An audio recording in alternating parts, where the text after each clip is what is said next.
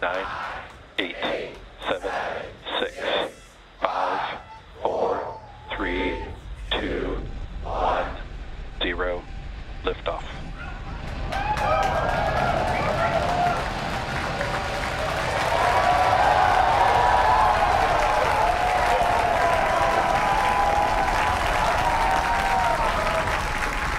Vehicle is pitching downrange.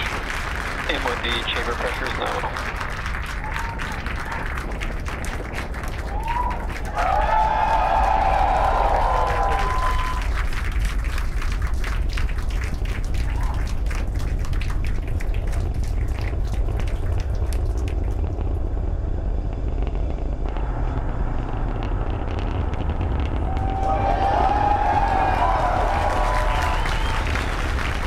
Nominal power and telemetry. Pounds of thrust. Headed to space. We've throttled down in preparation for max Q, moment of peak mechanical stress on the rocket. Falcon Heavy is supersonic. There we just heard the call out that the vehicle is now traveling faster than the speed of sound. What a beautiful sight.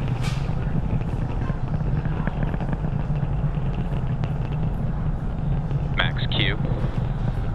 All right, there we just heard the call out. That is the moment of peak mechanical stress on the rocket.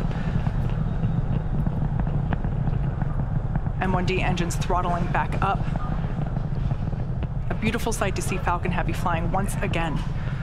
Shortly we'll hear the call out for MVAC chill, indicating that the second stage is prepping the MVAC engine. Vehicle is following a nominal trajectory. We will flow a little bit of the super chilled liquid oxygen through the turbo pumps on that MVAC in preparation for the full flow of the super chilled propellant. Shots there of each side booster on the right-hand side of your screen.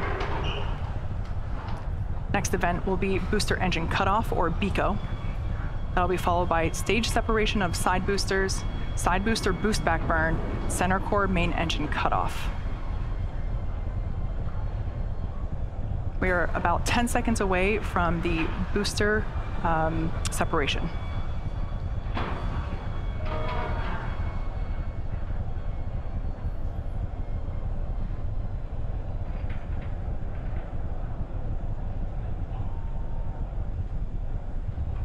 Side core shutdown. Booster separation confirmed. MVAC engine chill restart. And there you can see and heard it by the incredible excitement within the crowd behind me. Successful separation of the side boosters. Boost sector startup. There we can see 3 engines on each side booster have relit for their boost back burn. There we heard the call out that the booster entry burn has begun. Booster entry burn shutdown.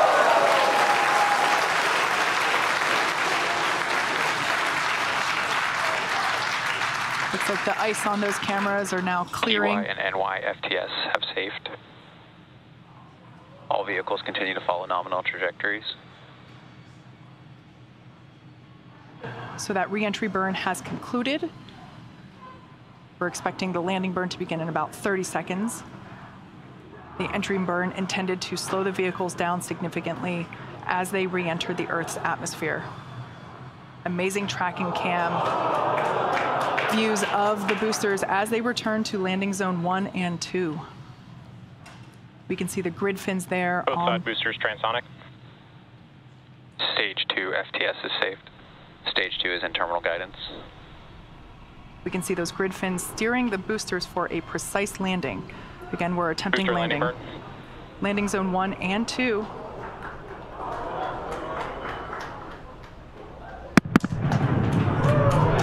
There we just heard sonic booms.